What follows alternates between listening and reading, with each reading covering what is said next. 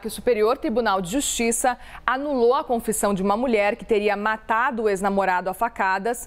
Isso depois que uma das peritas da investigação disse num podcast que teria induzido a ré a se declarar culpada. O crime aconteceu lá em 2018, ainda não foi julgado, e o Guilherme Rajão vem conversar com a gente ao vivo de São Paulo para nos contar essa história e essa fala de um podcast que teve agora desdobramentos da justiça.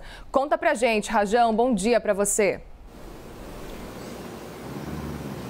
Oi, Muri, bom dia para ti, para todos que estão nos acompanhando. É isso mesmo, né? O STJ decidiu, então, pela anulação dessa confissão dada por essa mulher acusada de matar o ex-companheiro lá em 2018. Justamente por conta dessa fala, né? Em um podcast dado por dois peritos, a Thelma Rocha e o Leandro Lopes. Eles participaram desse podcast em março de 2022, são peritos do DHPP e participaram, então, desse programa em um canal no YouTube e deram detalhes sobre esse caso que não foi até hoje nem mesmo julgado. A decisão pela anulação aconteceu depois que os advogados de defesa pegaram e extraíram um trecho dessa fala da da perita, né, que falava acerca deste caso. Adriana Pereira Siqueira é acusada de matar o namorado a facadas em 2018 depois atear fogo no corpo. Uma traição por parte dele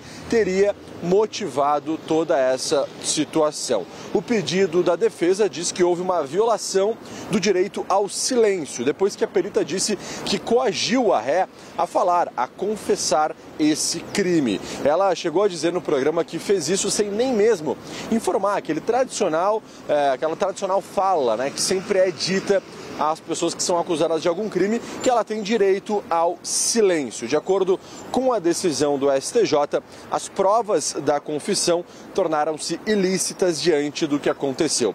A juíza Daniela Teixeira disse ainda que a conduta dos peritos é extremamente censurável em terem participado e falado sobre esse caso durante o podcast. Os policiais civis, de acordo com a Secretaria de Segurança Pública, estão sendo investigados em um procedimento administrativo e a acusada de matar o namorado está solta desde 2019 por conta, então, de uma liberdade provisória concedida pela Justiça. Volto contigo, Muriel.